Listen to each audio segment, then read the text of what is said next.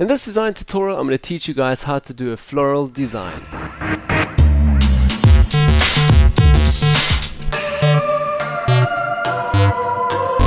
Hi guys, and welcome back to a new Photoshop tutorial. My name is Manny, and in this tutorial I'm going to teach you guys how to do this very simple floral theory design over here. As you guys can see at the moment, it's still selected here with my background and as well the theory logo itself. So basically what I want to do here is just turn everything off and start from scratch as well. Also, I'm going to go to view guides, clear everything from scratch. Great, so for all the newbies that are new around here, basically you need to create a canvas first of all.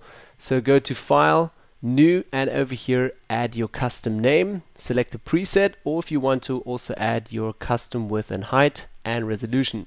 So I'm working with 1020 pixels, 1920 pixels by 1080 pixels and 300 resolution. This is due to my screen recorder. Just put a name over here as well, and you can also save this as a preset, hit OK, and you will be left with this. Great, so for the start, what I want to do is just open here a new layer and fill this new layer. First of all, I'm going to rename this to Start so you guys know where we're at. I'm going to fill this with a complete white foreground color. So again, select the marking tool. I'm going to make a big selection around the canvas, hit right click and say fill this up with white. Over here under the contents area, again white, hit OK, and we already got a white background. Great. So I'm going to press Command D now, get out of the selection. I'm working with a Mac, so if you're a Windows user, please use Control when I say Command. Okay, great. So first step, again, T for the text tool, and I'm just going to put here a big selection. And first of all, we're going to put now just the company name or the branding name, whatever you have. Okay, so mine is now obviously Floral Design or Floral Theory. That was the whole word. Okay, Floral, and I'm going to put here Theory as well. Sorry, there's a mistake. Theory, there we go. Okay, so what I want to do now is first of all put a complete different font here. So I'm going to select all and as well go here to the fonts, and I'm going to choose something on a B, Branndoll. Let's have a look, have to find it. Branndoll Fet. Okay, so that's my font. You guys can also find that in the description down below, a link, and also you can download it on dafont.com. Okay, so I've selected it. First of all, I'm going to make this nice and big, say something around 30 pixels. Let's have a look here. Okay, 31, that's good, but the tracking is still a bit too far for me. So I'm going to go to the character box over here, and first of all, going to select here also italic, so it's leaning a little bit. I really like that. Okay, and as well take the tracking down all the way. Let's have a look here. Okay, that's a bit too much. Maybe something like around -20. Great, so now I can also make it a bit bigger still. Say something around 35 pixels. And accept it from the top. As well, the foreground color is black. You guys feel free to choose anything that you need here from the top. Okay, select the tools and just move tool, put it somewhere here. So where's the center? Now, what I'm going to do is go to View, New Guide, and first of all create some guidelines so I can find the center. As well, for the horizontal, I'm going to go under Position and say 50%. Okay, put a guide over there, and as well again View, New Guide, and again vertical under 50% again. Okay, and there we go. Now we've got the center. Great, so I'm going to take Floral Theory, just the text over here, put it somewhere into the center. Okay, so for the start, pretty happy with that. Next step, again, text tool, and again I want to put now a company slogan or something, yeah, in a way like a slogan.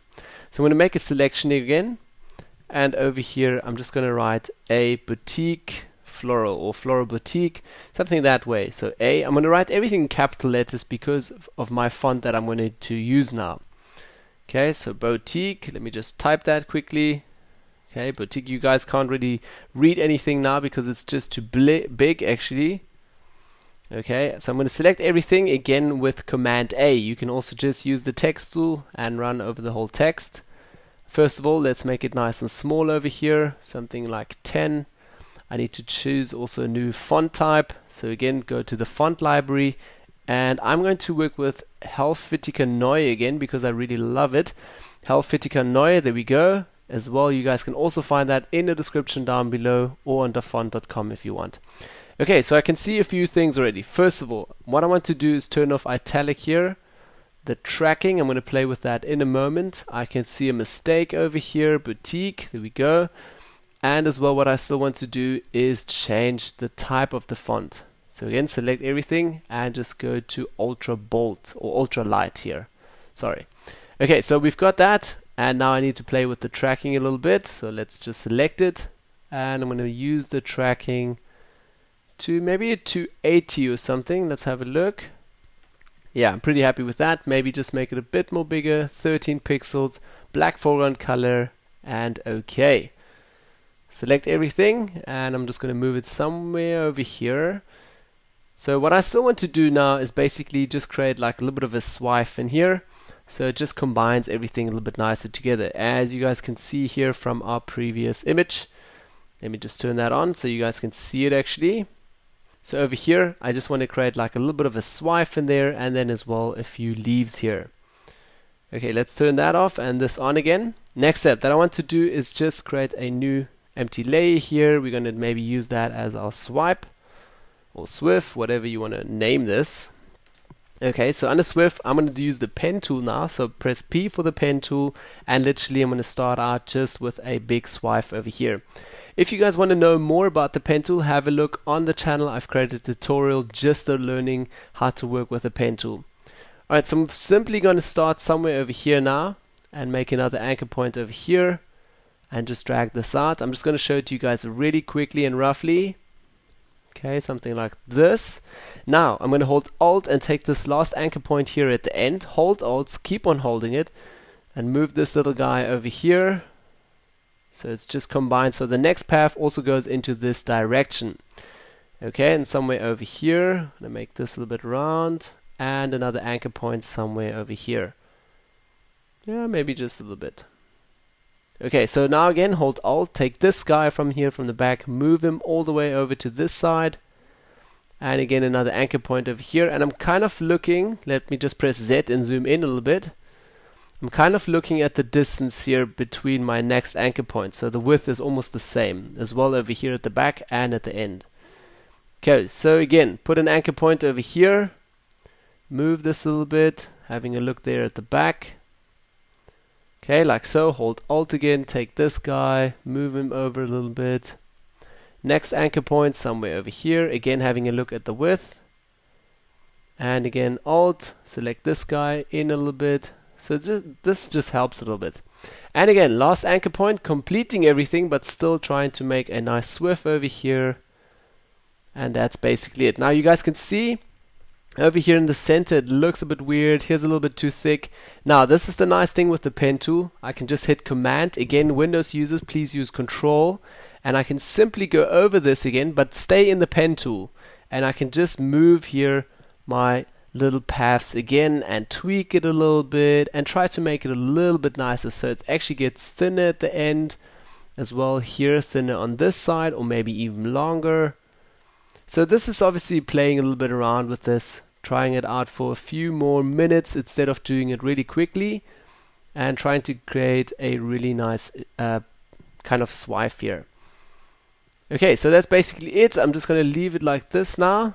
Okay, and next step, I'm going to hit right click and say define a custom shape. So if you guys want to know more about just defining custom shapes and learning about this, have a look on the channel. I've also created just a tutorial about how to create these custom shapes.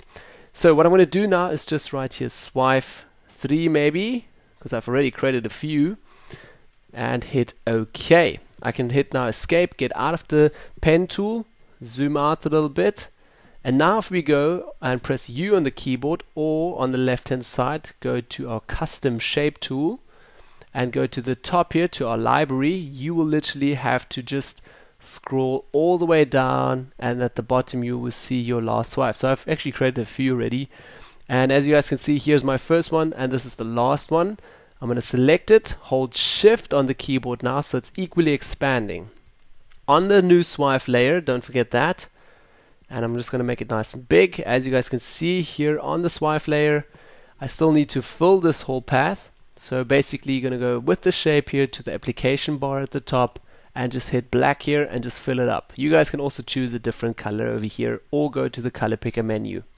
I'm going to hit OK, take the move tool again, and literally just move this over. I think if you're watching a lot of my tutorials, you will know about this already. So great, you guys can see the outlines. I actually want to hide them a little bit, so I'm going to press Command Shift and H. I'm always irritated by them, so I'm just hiding them. Command T to rotate this a little bit. Okay, turn it a bit more and accept it. So again, I've did this super quickly. Normally I take a bit more time when I do these swipes. Okay, so that's for the start ready. Happy with that. It looks a bit different than my previous one, but you guys kind of get the point. Okay, so I can now take also a boutique floral and just move this text up a little bit, so it just moves together a little bit. And I'm still missing again a little leaf over here. So what I actually did earlier, before I started the tutorial, I went back online and just had a look for a few vectors from leaves, and I basically went to Shutterstock and I found a Shutterstock image over here, which I can't find now in my library, so I'll just have to call it up again. Basically over here I'm just going to drag it quickly into Photoshop and show it to you guys in Photoshop. So I found this on Shutterstock. You can either go ahead and buy this whole system so you already have it, or what I do mostly is just copy it directly here into my canvas. I'm going to hit escape over here and press F again, nice and full screen, so we're not distracted by the background. And again, move that to the top, the layer. I'm going to press now Command T. First of all, zoom out, press Command T, hold Shift, take an anchor point over here and make this super big. Okay, select this and say accept, and I'm just going to take this layer all the way down.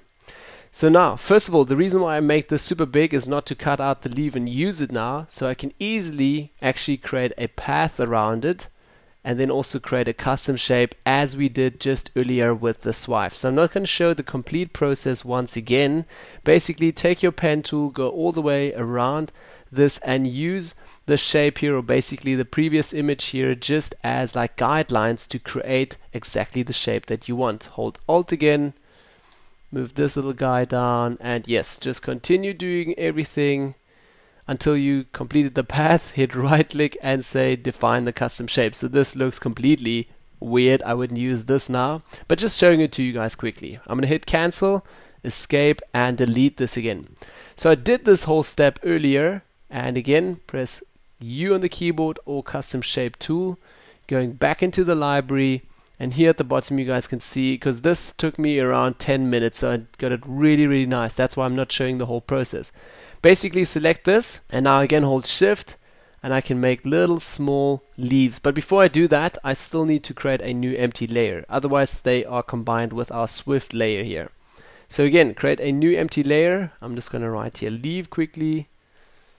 There we go. Or maybe one, that's also fine because we're going to create a few ones. And hold Shift so it's equally expanding, and make like a little small leaf over here. Again, I'm going to fill that up under the application bar, complete blackness over here. Okay, and hit Command Shift H so they're hiding these little outlines. And I can now move this just a little bit over here. Again, maybe press Command T, hold Shift, take an anchor point, make it a bit bigger, and select it. I'm doing this also a bit quicker now. Take you a bit more time when you do these, because these little detail things also, I think they make your logo a little bit better. Now, next step, again, Command J, duplicate that, and I'm just going to press Command T, rotate this a bit, make it a bit smaller again, accept it from the top, and use it also down here somewhere. Maybe just rotate it a bit more. Like I said, I'm going to do this really quickly. Okay, like so, great. I'm going to take Shift and both layers here and put them first of all together in a group with Command G. Windows user, please use Control. Double tap on here, and I'm just going to write here set 1, or just set, that's also fine. And now I'm going to press Command J, duplicate that step again, move them all the way over to this side, and you can either use them now on this side or at the bottom if you want to create a few more ones. What I'm going to do is just go to Edit, Transform, and flip them vertical. Great, just like so. Maybe Command T, rotate them a little bit more so they look a little bit different, and place them somewhere over here. Great, so as you guys can see, there's already the first one here and the second one. And now obviously that's basically it. Maybe just taking still the theory here, put that a little bit into position and beauty floral. Yep, also placing that a bit better, a bit closer with the cursors up and down. And that's basically it. Again, I'm going to go to view, clear the guides, and now we got that just on a normal black and white. Actually, you can still put the colors differently, again just selecting the fonts and choosing different colors or while you actually work. Again, for the last step, I'm just going to take start, floral theory, the slogan here, Swift, set and set copy, press Command G and write here logo and put everything together in one logo again. So here's again the before and our after, which looks a little bit different. So obviously take a bit of time, it's a bit of a playing thing and your creativeness that also goes into it. Okay, so that's basically also all for the tutorial. Thanks again for watching, guys. If you really liked this tutorial, please hit me up with a thumbs up. Share it with all your friends that are new to this or want to learn something like this. Then as well, don't forget to subscribe. And yeah, I'll see you guys all in the next tutorial. Thanks again, and bye-bye.